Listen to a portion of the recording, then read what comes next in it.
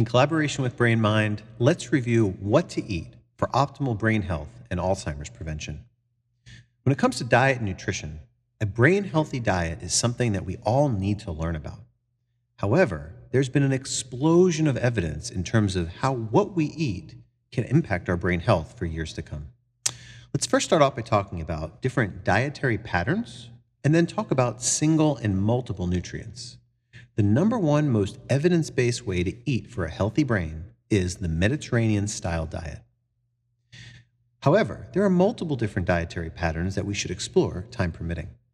When it comes to single or multiple nutrients, there are a variety of brain-healthy components in the foods you eat. Let's talk about the three main macronutrients: carbohydrates, fats, and protein. When it comes to these three components, there are good carbs and bad carbs, brain-healthy fats and brain-unhealthy fats, and high-quality proteins and less high-quality proteins. Let's go through these in a little bit deeper detail. When it comes to carbohydrates, the number one thing to remember is green leafy vegetables are by far the most evidence-based, brain-healthy carbs that a person can eat. Eating plentiful green leafy vegetables has been shown to actually stimulate brain function and delay cognitive decline. When it comes to eating green leafy vegetables, the darker the greens, the better for brain health. Other types of good carbs include fruits like berries. The Nurses' Health Study, published a few years ago, showed that people that eat at least a half a cup of blueberries or strawberries 2 to 3 times a week over their lifespan can delay cognitive decline by over 2.5 years. Just by that one change. So eating blueberries, strawberries, other berries, and fruits may have a beneficial effect over time. When it comes to desserts and the bad carbs, we think about things like processed foods, cakes and cookies, and sugar, and more sugar. If you want to press the fast forward button on brain aging and accelerate cognitive decline, eat lots of sugar. That's not so great. Some people think that eating 50 grams of added sugar per day is about the maximum. While the jury's out a little bit when it comes to brain health, I honestly believe less is more.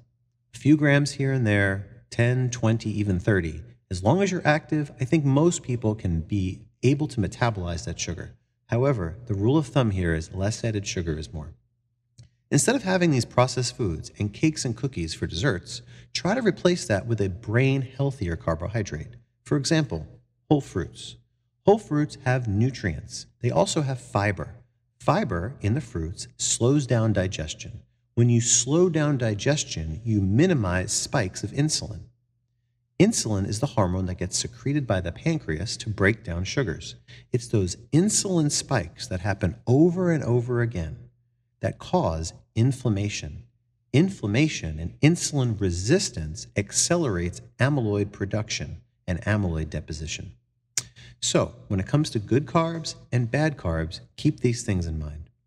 Next, let's talk about brain-healthy versus brain-unhealthy fats. There are a lot of brain-healthy fats, and specifically, the most brain-healthy fat that I can think of is omega-3 fatty acids. There are different types of fats. There's polyunsaturated fats like omega-3 fatty acids, plentifully found in wild salmon, lake trout, mackerel, herring, albacore tuna, and sardines. They also have a variety of effects not just on the brain, but can also help cholesterol management. In addition, brain-healthy fats can be found in nuts in moderation. A handful of nuts, great for the brain. Multiple bags of nuts, maybe not so much. So each person needs to truly individualize the diet that they have. And the balance between omega-3 fatty acids, for example, found in fatty fish, and omega-6 fatty acids, which are healthy for the heart, but need to be balanced in terms of a ratio of 6:3, is something that we need to keep in mind. The other types of absolutely brain-healthy fats are something called monounsaturated fats.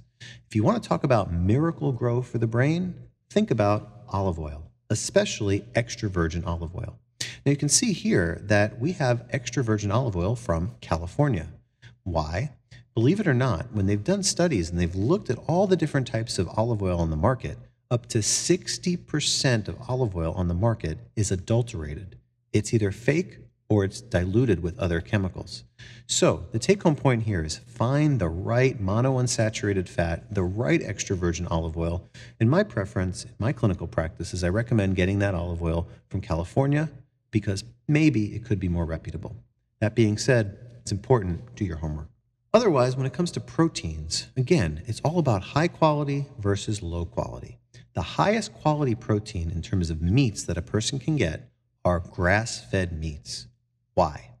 Grass-fed meat is not only raised usually better, but also when the cows, for example, eat the grass, there's more omega-3 fatty acids in the food that you're then going to be eating through the meats. So the take-home point here is brain health can be stimulated by grass-fed meats. Finally, we have other types of foods that you see in front of us, and that is dark cocoa powder. One of the most brain-healthy types of foods on the planet is dark cocoa flavonols. Believe it or not, there are studies that have shown that just having 1 to 2 servings of dark cocoa flavonols per day for several months can not only improve memory function, but it can also have a beneficial effect on reducing insulin resistance while also modulating blood pressure control and putting blood pressure in a better range. The take-home point here, though, is that different types of cocoa powder and different types of cocoa may have different cocoa flavonol content. Eating a bar of dark chocolate may seem brain healthy, and I'm not going to say it's brain unhealthy, but you need to look at the label. Across all the dietary choices you make, look at the label. If you see sugar and butter and sugar and more butter in that label before the dark cocoa flavonols, you may want to choose a different brand. One of the brands that has been studied rigorously, and there's ongoing studies now, is a brand called Cocovia. And for full disclosure, I have nothing to disclose, no commercial biases to any nutrition or supplement or any other food companies, but Cocovia is the specific dark cocoa flavonol product that has been studied in multiple randomized controlled trials, and that's what I recommend to my patients. So to conclude, we don't have the perfect brain healthy diet for everybody because each person may need a specific brain healthy diet tailored for them. And this is based on the concept of precision nutrition. If someone can learn their numbers, learn their cholesterol, learn what types of brain healthy fats are actually in their bloodstream, if someone can follow these things over time, make a dietary change, and then recheck these markers, that's one way to help personalize or give a precise plan to give a brain healthy option for them. Finally, it's important to understand that when you are eating out, you almost never know what people are putting in your food. As one example, we have sauces. So sauces can contain olive oil, or sauces could contain other terribly, horribly processed oils that are just brain unhealthy fats that fast forward cellular aging. That's something you don't want. So I'm not saying don't eat out.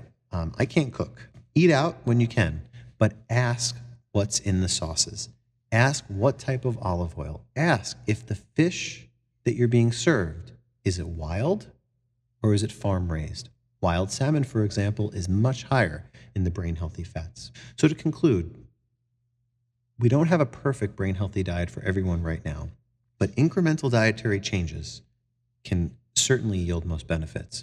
By far, the Mediterranean style diet has the most evidence. However, there's additional diets that are being studied as we speak. For example, the ketogenic diet. The ketogenic diet is something that really deserves attention in specific people. The ketogenic diet includes reducing carbohydrate intake to less than 35 to 50 grams or so per day. Now, this is a decision that needs to be made in collaboration with a treating physician because most people would suggest to get a baseline of labs before and after implementing the diet. But significant carbohydrate restriction like that may have an absolutely beneficial brain healthy effect. However, like we said before, the individual brain healthy diet for one person may differ for another. So it's important to mind your numbers over time because different people with different genes may respond differently. Ketogenic diet is oftentimes pretty high in saturated fats. Saturated fats in a certain degree is not necessarily brain healthy if it's to a certain degree. Further, one must be very careful about eating trans fats. Trans fats, found in shortening and fried and fatty foods, are among the most brain unhealthy substances that we know to date. So to conclude, you are what you eat when it comes to brain health.